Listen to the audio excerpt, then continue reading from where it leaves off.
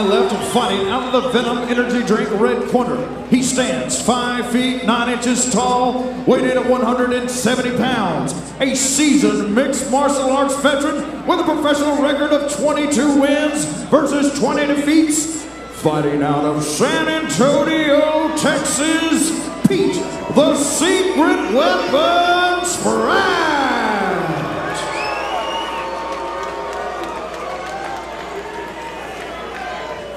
The referee in charge of the action, Kerry Hatley. Okay, gentlemen, we went over the rules in the dressing room. I expect a good, clean fight. I expect you to obey my commands at all times. Any questions in the red?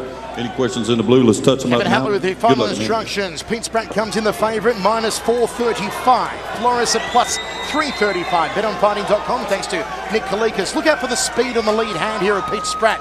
Many moons ago down in Melbourne, Australia, I commentated him in a kickboxing fight against K1 star Mike Zambides, who he knocked down in the very first round with a jab. Southpaw stance here from Flores, which means Spratt wants to fire the right hand up the centre corridor. Flores, his chin up a little high here for my liking. Yeah, Pete's going to exploit it here in a minute. He's taking his time. Pete's notoriously... Oh, there's the lead hand! I told you! It's good night, freaking Irene! I told you, Frankie! I told you! Oh my God.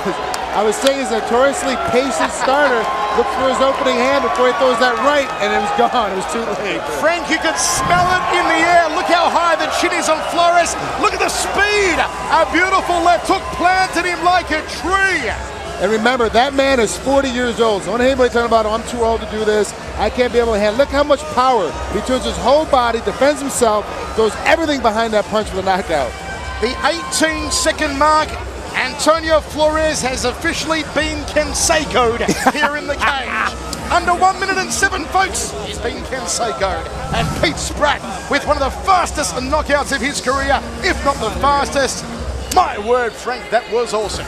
Wow, that was amazing. I gotta be honest with you, man. It's, Pete put a long training camp in, put him